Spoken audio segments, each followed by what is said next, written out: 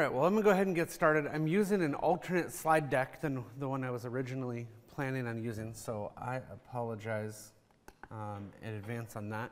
But we're here to talk about web content accessibility, things that, for you to be aware of, tools that might be of benefit to you, and making sure that really you have kind of a general understanding of what it means to have an accessible website. And then within DNN, I want to talk a little bit specifically around some of the things that you're going to run into as a site administrator, as somebody that's preparing websites for others to go through and work with. Because we get a lot of questions over time around, what's going to happen. Well, we were compliant, now we're not. How does that happen? What can we do to prevent it? Those types of things. So with this, if you guys have questions, I don't really intend, nor is there a lot of content without doing a real deep dive, to stand up here and yak at you for an hour without going into some fairly specific things. So get my attention with any questions that you may have along the way, and then we'll kind of go through things from there. So does anybody not know who I am? I guess I'll skip that content if you all know who I am. All right. If you have questions afterwards, come talk to me. It's fine. But with all of that, so this slide deck is my professional slide deck. Something happened to my PowerPoint version of the non-branded as my company slide deck this morning. So I apologize. This is not meant to be a commercial session. But basically, what we're trying to talk about is accessibility. When we talk about it from a website thing, I can tell you today, here's the steps you need to do to go and make the change to your website and become compliant. But the fact that you're compliant today does not mean you're compliant tomorrow. Honestly, it doesn't mean you're compliant this afternoon. Okay? It's more of a mindset of how you're doing things is the bigger change.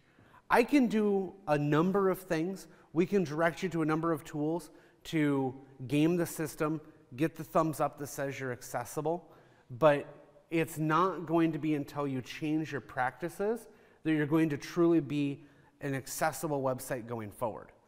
How many of you have content administrators, people other than, web developers that have access to edit pages in DNN?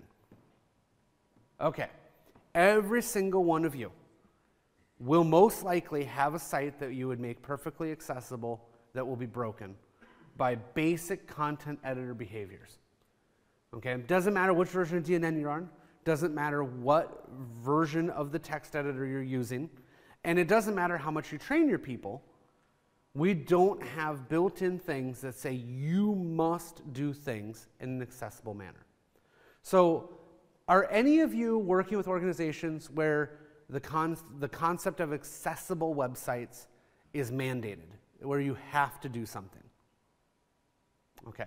So in some scenarios, right, when we talk about a website that's accessible, what we're talking about is making sure that it's not only available to users with regular vision, but we're making it accessible to people regardless of what disability they may have.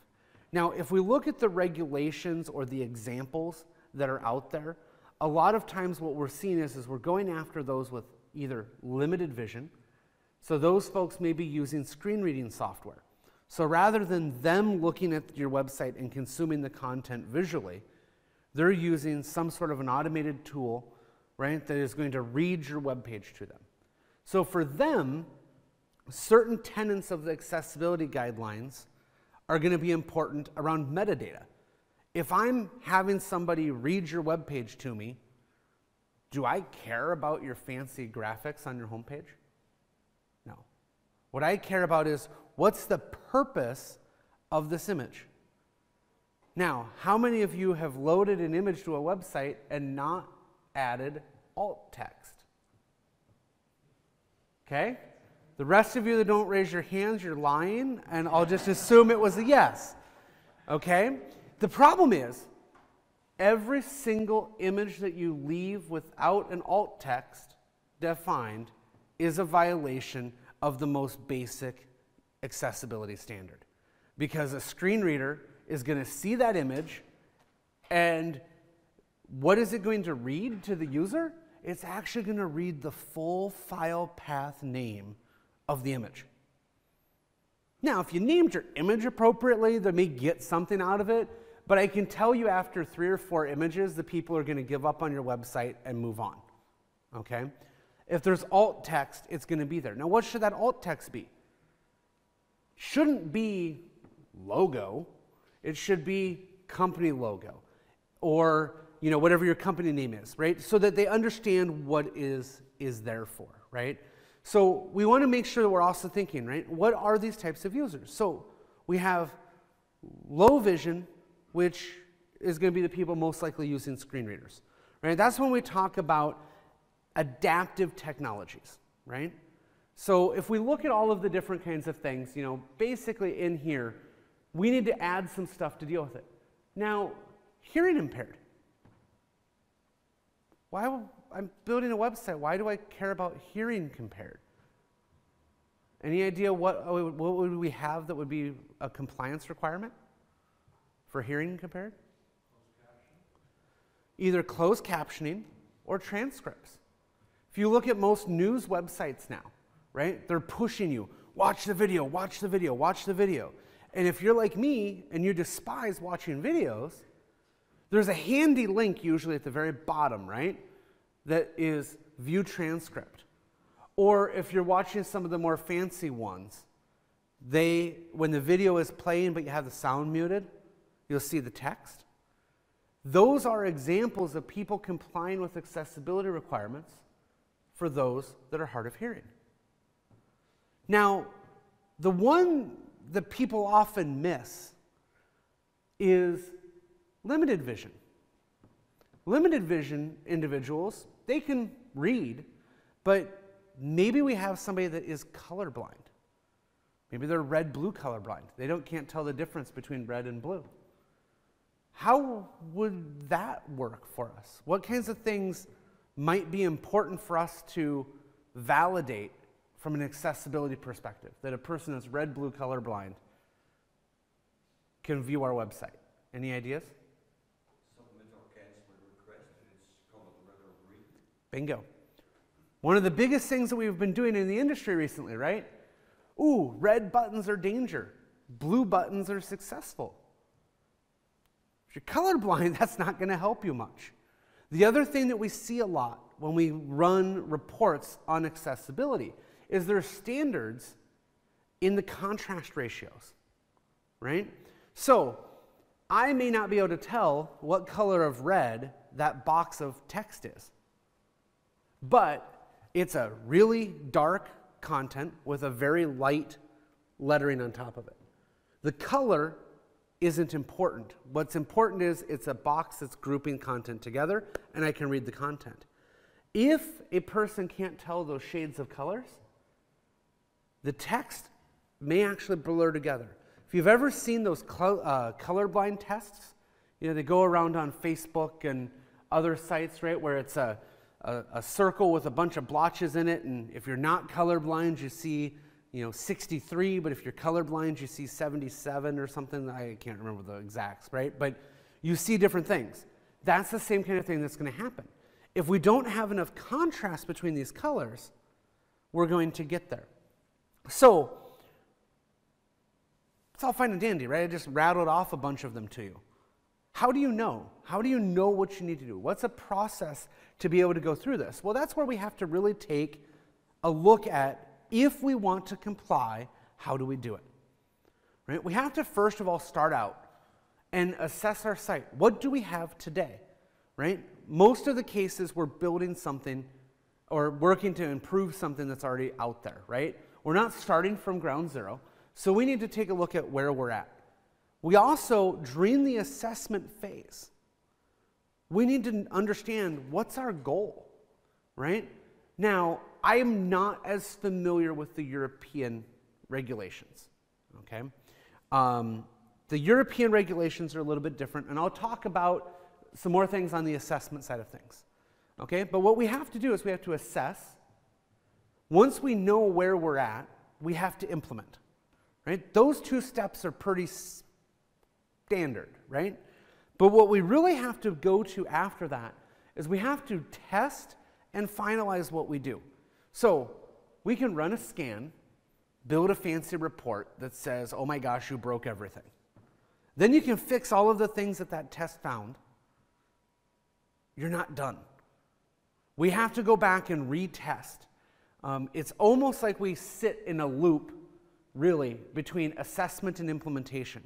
I break it out specifically, though, into a testing phase, just to illustrate that you are assessing, implementing, and you're testing. Now, if you fail at that testing phase, you go back into your implementation. Once we get to a point where we're finalized, now we have to start talking about sustainability. Right? I'll talk a little bit more about the sustainability aspect of it as well. But the first thing, just to kind of really drive through this, we have to figure out what we're doing before we do anything. So before we go out and pay a site improve $3,000, $5,000, $20,000 to do an assessment for us, we really should establish what do we need to accomplish. One of the most common things that is used is the Web Content Accessibility Guidelines, also known as WCAG. Okay? The Web Content Accessibility Guidelines group things into 3 levels: A, AA, and AAA priority items. If we think about it from a technical perspective, A is easy, AA is a little harder, AAA is a royal pain in the rear end. Okay? And it's very, very hard to get to AAA. Now, the specifics of all of these, you can go out and look at the Web Content Accessibility Guidelines, okay, and decide where you need to go. But where you land in this scale is often going to be a compromise between what you may have to do. So, for example, in the US, public institutions, government agencies, they must adhere to AA level compliance because they are a public organization. Okay? Other countries have different regulations. Some people just want to be as accessible as they can. But I'm going to tell you right now, one of the fun rules of AAA compliance, it is not allowed to use target blank on a hyperlink. So every time you link to an external site and you want them launching it up into a new tab, that does not meet AAA compliance. So a lot of times what will happen is people will come to us and say, we want the highest. I'm like, well then are you willing to compromise? Are you willing to change the way that you put your site together to meet the rules? Right? You can do it with a dialogue that says, hey, we're going to open and take you to this other site. If you've seen your banking site, for example, maybe if you're logged into online banking and it takes you off to one of their partner sites and it pops up a window that says, you are now leaving so-and-so's site, that's how they're complying with that AAA requirement that you don't ever use target blank. The reason why that requirement is there is if I'm a screen reader user, I'm not looking at the screen, right? How do I know a tab opened? That's the whole reason why there's a requirement in place to not do that, but that's at that highest level of standard. So for you, what you need to do is you need to start looking at what's your level, and then over here, like I said, this is what we do, but the key here is we need to find a way to assess the site. Now this is where it gets a little bit tricky. There are free tools out there such as Cynthia Says, which you can do web page by web page, right? So you can go through and say, is this home page compliant? And it'll spit out a report of all of your errors. You then have third parties such as SiteBeam, Site Improve, there's a plethora of tools out there now for compliance. The pricing of those tools is going to vary greatly depending on the number of pages, how often you want to do things, and those kinds of situations. But what we want to do is we want to use some sort of a tool during this assessment phase to validate and identify our issues. Now, this is where the technical implementers are most important, because now what we have to do is we have to go look. Is it the skin? Right? Is it something we have in the footer that's on every page? That might be a quick hit. Is it something that's in the header? Again, might be a quick hit. Oh, it's in this welcome intro text that was put in by one of the content editors last week. We've now identified a training paradigm, right? A training problem that we have to address. So it's at this stage that we're trying to figure out what is it that we've got to fix. Once we know what we have to fix, then we can figure out the best way to actually make that happen. Okay? Now, I would love to tell you there's a way to do this without using third-party tools.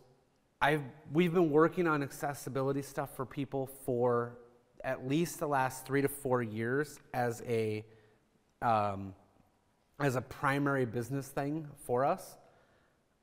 I still haven't found a good, reasonable, free way to do it. Okay? I hate coming to a conference and telling you go buy some tool, but if you want to do this right, which you should do it right if you're going to do it, you need the leverage of a tool. The other thing, for those of you, how many of you run independent consulting businesses or you build websites for others? Okay? So here's the other fun part for me in terms of why we also use third-party tools and why I've never built my own. The third-party tools give you a report. You can then go to your customer and say, we validated you against web content accessibility based on this tool's results. Okay? It's a bit of a protection for yourself, but it is a way, but it also adds credibility. It is not you as some random guy standing up on stage telling you to become accessible. It is a tool that was designed to validate it and pushes it there. I've actually found that when a client's on the edge of like, should we do it? Producing a report out of one of those systems tends to drive them further towards implementation rather than, hey, you should fix this. There is one tool that can run on your own machine that does not have a per site cost, and it's something called Sort Site Professional, SORTSITE. Now, its name does not imply anything that it does, but it is going to use your computer to go out and do the crawling. For those of you that are in consulting organizations, right, and you don't have a lot of budget to spend, it's like $500 for a license. Its report isn't as pretty as everything else. But for you to implement, it's a great, cheap way to get the ball rolling, to get an understanding. And I think they have a 30-day trial along the way. And I can fill in if you have individual questions along the way of what to use. That's great.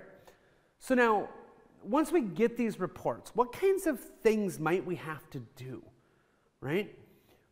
Every single site is going to be different.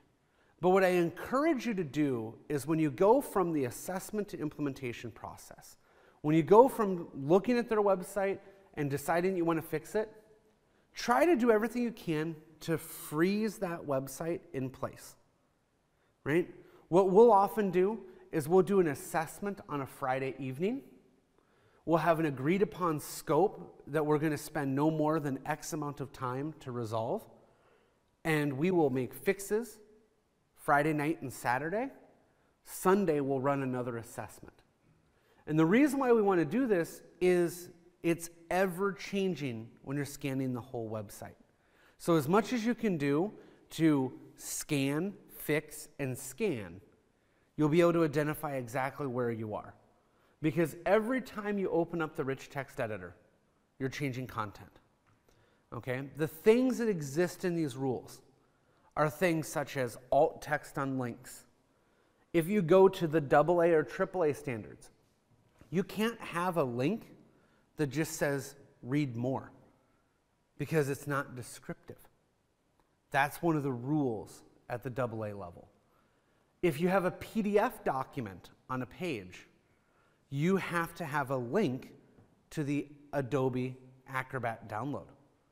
If you don't tell them how to use a PDF, you're in violation, right? It seems ridiculous, but that's the standard. And that's, again, to the AA standard. So if you go to our website, Iowa Computer Gurus, and go to our free products where we have, PDF downloads of admin guides, I just stuffed the here's how you download Acrobat at the very bottom of the page. It just has to be there. But those are the kinds of things you're going to be doing. Those are easy. The ones that aren't fun are the color contrast changes. So you may find out that your company colors are in violation of the complexity standards for contrast.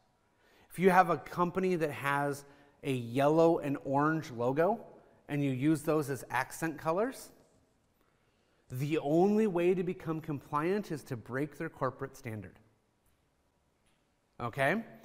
And you're laughing because I'm sure you must have been there. But that is the hardest argument to make. And again, by giving them a tool that just says, here's the problem, right? What we end up doing a lot of times is maybe a company has 3 colors. They think that this one's their primary. Well, we may have to switch their website to use the other color because we need it to be there. DNN out of the box. You know the default submit buttons, right? We have the blue one, which is used in a lot of cases, which is the blue with the white text. That button is right at the limit. Its contrast ratio is within, I think, 0.1 of what it needs to be. The gray button, that cancel button, does not meet standards. So even that's the one piece of DNN, but it's not used very much anymore, that's there. DNN out of the box, though, otherwise, is 100% compliant to AAA standards with the most recent default theme. But that's with no logo, no footer, no content, so you can't really mess too much up, right? It's the menu. It's the menu, it's the header and the footer, right? So we hear a lot, right? When I was talking about this at DNN Summit in February, everyone's like, well, but DNN's got to be compliant. Accessibility is 99.9% your content. Now, where you can get in trouble is your third-party module vendors. Okay, and I see a few of the third-party module vendors in here. And I will encourage you that if you need to be compliant, talk with your vendors. Because if they've not tested their stuff, they're most likely going to be your biggest risk. Okay? Now, as you're doing this implementation, make note of where the errors came from. What we've found almost every time is that we have 1 or 2 content editors that just don't follow trainings, right? We work with probably 100 DNN websites a year in one capacity or another. I used to do training manuals, right? Word documents. Nobody read them. Nobody ever referenced them after I did it. I spent a lot of time wasting away in Microsoft Word. We stopped doing it. So what we've started doing is we do 20 to 30 minute training tutorials. We do them typically once live via a screen share session, right? Join Me, GoToMeeting, whatever you choose to use. And we record them and give them to them. And I start now with an accessibility guideline. And what I do is I walk through every single button in the DNN control, the rich text editor, every single button in the toolbar. And I tell them, if you use this button, this is what you have to think about from a compliance perspective. If you use this button, this is what you have to do. Specifically, it's images and videos. But a lot of times, right, they use oh, I just embedded this, I'm good. Oh, I linked to YouTube, no big deal. It doesn't matter that you iframed that video. Now you have to comply with giving them some text, giving them some other direction along the way. So we really do try to make note during an implementation process, what were we fixing? How were we fixing it? So the tool found it We fixed it, but then how do I stop it from happening again? Because that's as we go into the testing phase. So I had a report, I fixed all of the things in the report, and I validated it. One of the things that can happen, and this happens in all programming that we do, we fixed it, right? We did everything. Well, sometimes, even if you fixed everything, the test then runs further and decides that you didn't actually catch everything. So, at minimum, assess, change, and retest at minimum once. Because color contrast issues, for example, we've had this happen, unfortunately, more times than I care to admit. But we had a header color, right, that wasn't matching. We finally adjusted the header color, right, to a new color. Well, we didn't realize that on one page, they had a container that had a background. Now we're out of compliance on that page because that page worked with the old color, the new color doesn't work with it. So, because one change in DNN may hit all of your pages, don't ever assume that because you fixed the results of a single report, that you've actually fixed it. Okay? If you haven't gone to that next step of actually going through and retesting, it's really imperative to get there. Now, the last thing, when we go to do things and push them to production, this is more of our process in terms of how we do it. But if you make a fix, you find all of these things that went wrong, but you never changed your content editors, well, then you just wasted a weekend.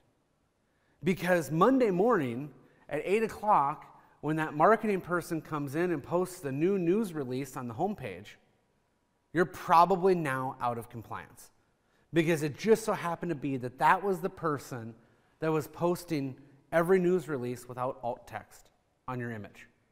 So you really need to make sure that when you go to finalize a change, that you include all of the things that you needed to do, that you go through and coordinate with everybody so that you know content going forward from here is important.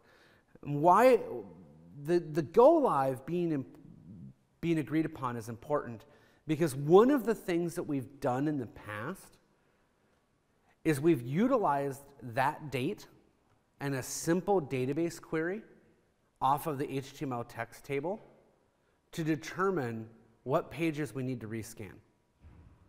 So if you know that the site was good on Saturday the 1st, you can then go through and run queries to see what content was updated if your site is primarily managed with the HTML module. Right? If you're using a bunch of other modules, that's not as practical. But even knowing the site was good on this date is a really important step of that compliance aspect, because the other thing is, when it comes to the legality aspect of it, you want to know we got a gold star on this date at this time, because it literally can change momentarily afterwards. Do any of you deal with user-supplied content? So forum posts, guest blog posts, anything like that? Okay. So those scenarios produce a bit of a different problem. You can't always comply with that because a random user is not going to be there. Now, depending on what country you're in, the rules don't always actually apply to you for user-supplied content, right? We would encourage you to, use tools that will give the right experience, but I can't force somebody to put a good alt text when they embed an image in a forum post. So it's not going to be 100%. The user experience in terms of the user that is using the screen reading device or otherwise, they're typically not going to be as upset about that kind of content either. Now, once you've done it, we have to make sure that we put things in place. So I fixed it, I assessed it, I fixed it, I validated it, I trained my team. I'm done, right? No. We still have to set up a process and procedure to continue to assess it. So if you go out and look at the tools that are out there, Site Improve, Site Beam, and otherwise, they are not companies that sell you a single assessment. They are companies that sell you a year-long subscription. They are companies that have plugins for DNN so that when a page changes, they know the page changed so they can rescan it. And the reason for that is that's the cycle that you have to get into, right? Whether it's once a month, whether it's once a quarter, I hope it's no longer than that, you should be revalidating. If you stay on it, it's usually a lot easier to avoid getting backlogged with everything.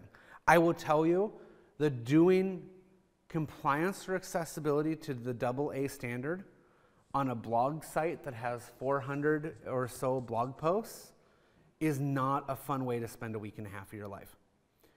When I went and took my own blog, mitchelsellers.com, and made it AA compliant, I couldn't write a blog post for at least a week because I couldn't log into the editor anymore. I was done.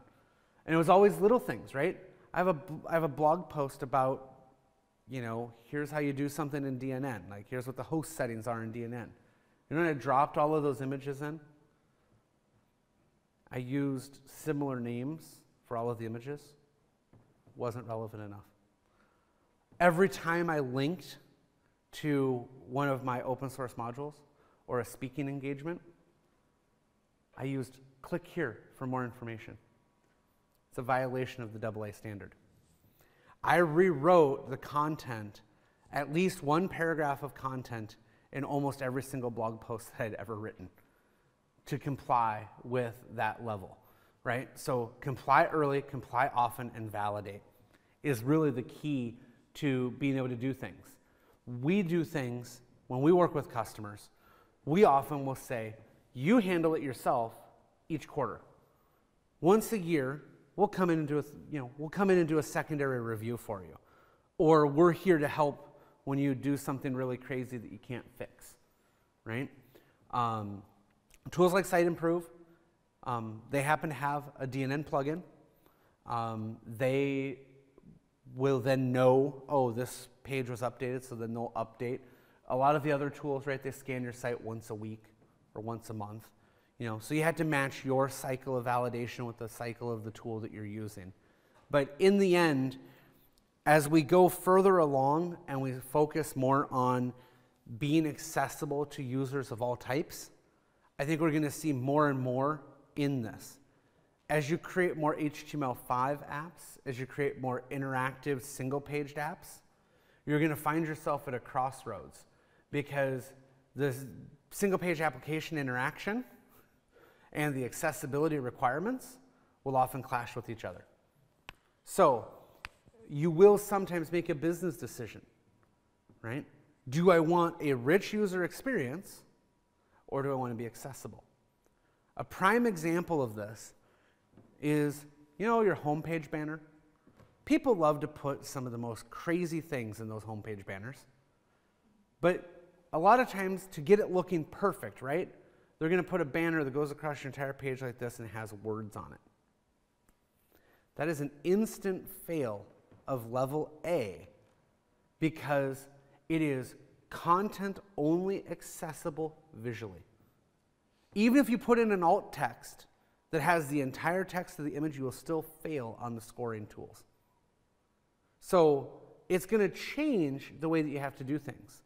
So years ago, when we made the transition from non-responsive web design to responsive web design, you know those conversations we had with our clients of, I know you like that look, but you can't do that because it won't collapse down to a phone?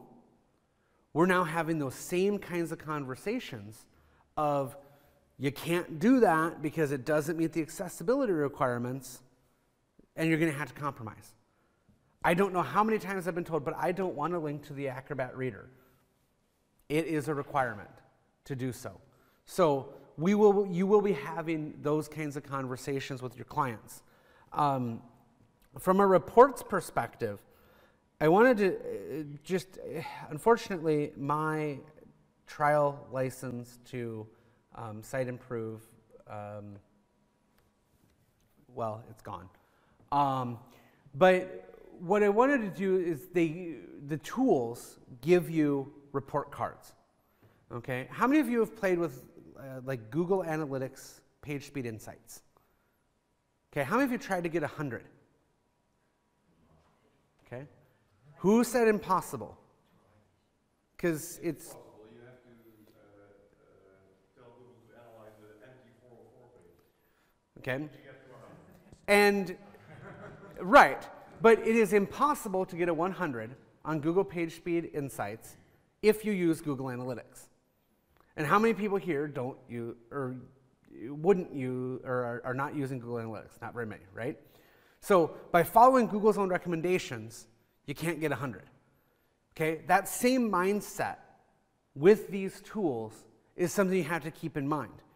The tools test to A, AA, and AAA, but then they also test other stuff, right? They try to be this more helpful tool, okay? And it's a good thing, right? It really is a good thing because they're talking about site quality. But sometimes you're going to see something like this, right? Fix what affects your visible, your visitors most. Our unique DCI. I can't even think of what that, I can't remember what that actually stands for anymore.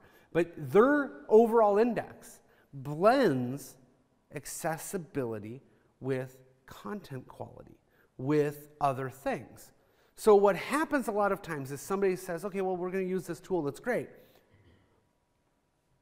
But I got a 66.7, but you say I'm compliant.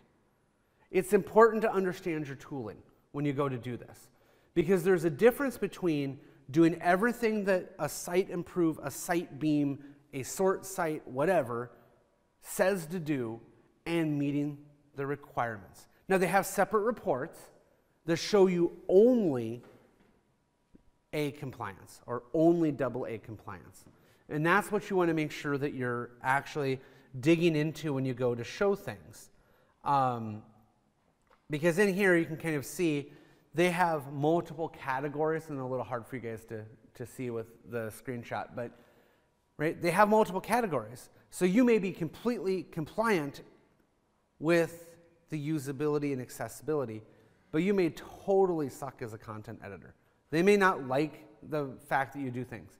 They do spell check as one of their tests. Spell check on a technical blog that uses the word .NET Nuke a lot doesn't go well.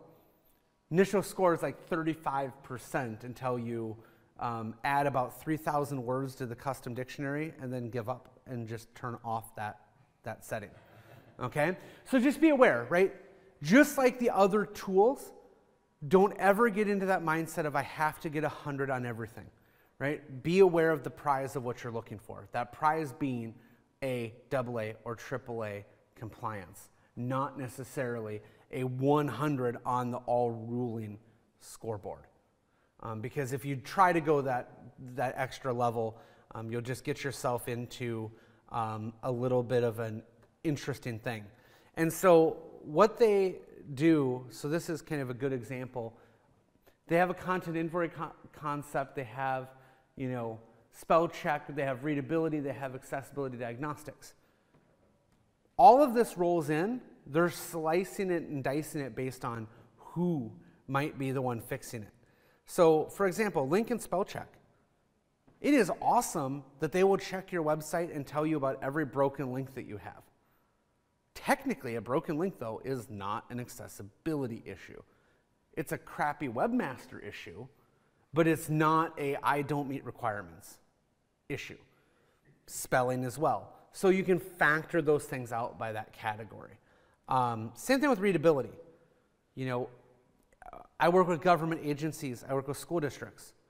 We actually have requirements that we can't go above a certain Flesch-Kincaid readability level for certain content that we publish. If it's designed to go to all parents of all students of a K through 12 organization, it cannot be above an 8 for 8th grade reading level. yeah, sometimes it's very hard to get that content to that level for those of us that apparently like to put big words in. But great tool, part of their suite, not applicable to do you meet accessibility requirements, unless that's a secondary rule that you have. And my only point here is, just like everything else, know your tool, be able to do things in a manner that is going to meet your needs and everything else. They even have some GDPR stuff. I haven't looked at it recently to see exactly what they're doing. But again, whichever one you choose, you want to talk about specifics, I can gladly assist. Questions? Probably a question more of a comment. I was actually watching a webinar a couple weeks ago, and the lady mentioned that with the 2.1 requirements that are coming out, they're going to be publishing all of the rules to scan the sites, because what they're finding is that while the guidelines are available, different tools are implementing that are checking differently. Yes. So you'll be able to then take those rules if you wanted and actually they'll want to see what's there. Yeah, and that's actually the quality of the tool. I mean, and I lump that into quality of the tool is really site improve, sort site, and I can't think of the. So 3 of the tools that I've used, when they give you a failure, they actually link you to the documentation of what the rule is. And false positives are a thing, because unfortunately we're using a tool and their implementation and your implementation might be different. And I think that's going to be huge, but do we have a publish date yet on when that's supposed to be out? She mentioned a group of people are meeting in June. Right. I don't know if that's meeting to discuss or meeting to release, I'm not sure. Yeah, I mean, it is, the 2.1 release of those guidelines is going to be really good. And I'm curious from a US perspective though, when is 2.1 going to be applicable? Because we just recently in the US got the 2.0 standard to be the requirement. There used to be an old set of rules, very limited set of rules called Section 508 compliance in the US. I don't believe that was applicable to anybody in Europe. I'm pretty sure that was a US regulation. Those rules were established in, I believe, the late 90s or early 2000s. I'd have to go back and look through the notes of when it came up. But it took a long time just to get that adopted, and then we got the 2.0 stuff, and they finally were like, okay, let's migrate to here. So I don't know how quickly we would get to 2.1. I hope it comes out, because publishing the rule criteria of evaluating would be fantastic. Because one of the biggest ones that a false positive happens is you are required to have a skip link. So you're required to have a hidden link as the first selectable HTML element in your page. Now, DNN oftentimes will fail that. It fails it because they detect view state as a selectable field. Their tools are broken. It's not. It's a hidden field. So how do you validate that? That's where various companies provide manual testing validation. Okay? You can test for the most part on your own. Just load the page, tab, hit enter, see what happens. It should jump your cursor to past your menu if you have a proper implemented skip link. But that's not 100%. The best way to really know is to pay somebody that has a screen reader and leverage that. And leverage that to validate. And then just, you have to keep aware of the guidelines. Because I think with 2.1, the rules are being published with it, but I don't think there's a lot of change, at least not the last I had heard. I don't know, I'm not sure which webinar you were listening to, I'm kind of curious. I believe it was her name, she was on the DNN Southern Pride meetup, so it's on. Oh, Deb, yeah, Deb from Site Improve. Yes. Yeah, so. I didn't go and read the information yet, but I thought she said that because of mobile devices and device types are changing, 2.1 is supposed to introduce a lot of new things to accommodate. Well, and that's the other, desktop is where we're focused a lot. Any of you have an idea of what assistive options are even available here? Magnify Magnify. So it's magnify and high contrast mode are the most universal. Now, high contrast mode, have any of you ever turned that on? I challenge you, find a very colorful website, turn on high contrast mode and see if you can read anything. Now, I don't know if that'll ever be a requirement that your site has to work in high contrast mode, but if it does, I will tell you right now, those of you that are designers, we got a lot of business for you, a lot. Because you will have to redesign a lot of websites to get there. So just keep aware of it. It's just like everything else we do. It is literally a moving target. Every day is a little bit different, and that's where clear communication of what you've done. Any of you concerned about the legal aspects of it? This is, you know, I've dealt with way too many clients that have dealt with way too many lawsuits.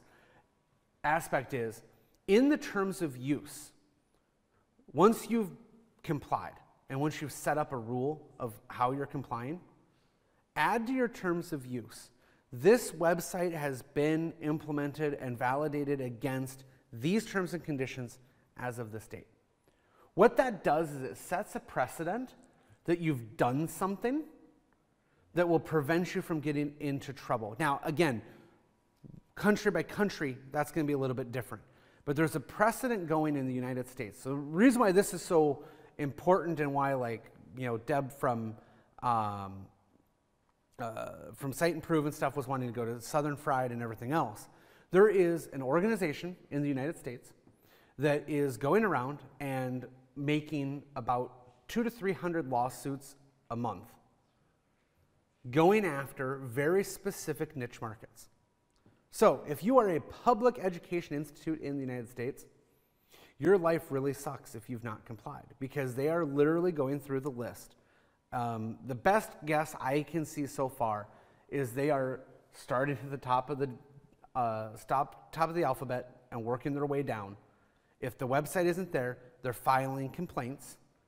If those complaints don't get rectified, then they're filing lawsuits saying that you're discriminating against the student body. Okay, they've also been doing it to credit unions and banks in the United States. So what's happening is this perpetrated itself really by people trying to come after you. Now, you get a lawsuit coming in, and it's from one of these big groups, and you can say, well, no, we've implemented this standard. We're working to potentially achieve a greater standard, but we've made a conscious decision.